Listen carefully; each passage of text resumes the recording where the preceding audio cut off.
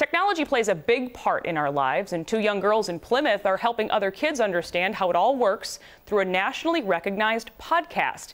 As they told our Reg Chapman, they're learning a lot from the experience, too.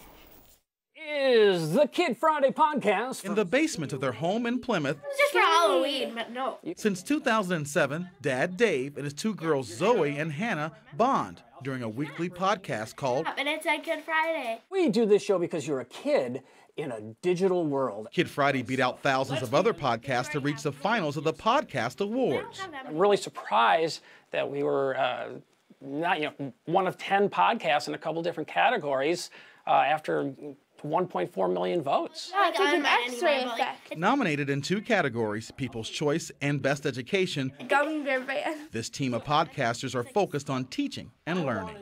So many podcasts out there on technology, but it's all geared towards adults. And there's nothing out there for kids. I want a marshmallow shooter instead.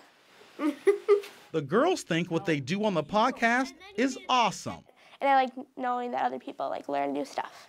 And I learn new stuff from it too. It's really interesting to hear all the emails from all around the world and see that someone's actually listening to us. It's for kids. Cool is the fact that this is a family affair. It's really easy talking to my family because I know my family. Kid Friday. Nothing breeds togetherness like hanging out in the basement studio for hours with family.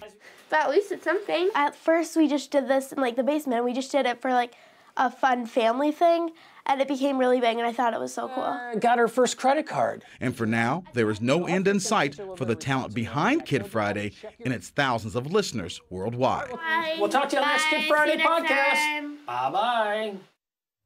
The family would love for you to vote for them as your favorite. Just head to WCCO.com/links to check out the Kid Friday podcast, and you can vote for them right on the page there as well.